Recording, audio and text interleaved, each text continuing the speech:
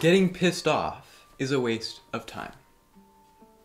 Now, this is not always the case, and I'll go into more detail on that later, but I've found that generally, when you're in a predicament or situation that you do not like, getting angry about what happened to you is generally not the best course of action.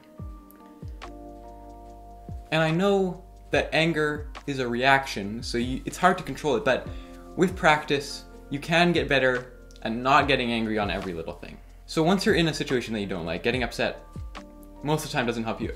There will be those occasional times where that little bit of anger, that little bit of blood rushing to your head will get you the push that you need to get through whatever it is you're going through. But most of the time, that's not the case. And when you're in that situation, you just need to get out of it.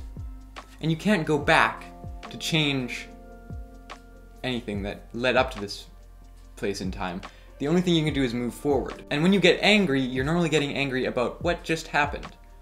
Now, getting angry about what just happened has nothing to do with moving forward. It's kind of like wishing that it didn't happen. It's not going to do anything for you. Neither of those things are going to do anything for you. So maybe next time that something doesn't quite go your way, you can remember this, and instead of starting to rage about what just happened to you, you can simply move forwards and think, I don't need to get angry. All I need to do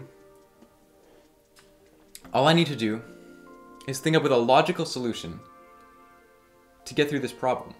Or maybe you realize, when your anger dies down, you realize that was not actually a problem at all. Why was I even getting upset about that? Maybe it wasn't even a problem and your anger was for nothing because you just instantly got angry at the slightest thing. And later, when you look back, you realize it wasn't worth it. Now, of course, this may not work for you, but still, I would say give it a shot and maybe you can avert some unnecessary stress in your life. Thank you so much if you were one of the people who watched my last video. So many people watched it, and it was just really nice to see that my video is actually getting out to more people than it has before. And I mean, it wasn't huge. It was only like 60 people watched it or something, but that does mean a lot to me. And if you haven't subscribed yet and you've been watching a few of my videos, I'd really appreciate it if you click the subscribe button. It's completely free.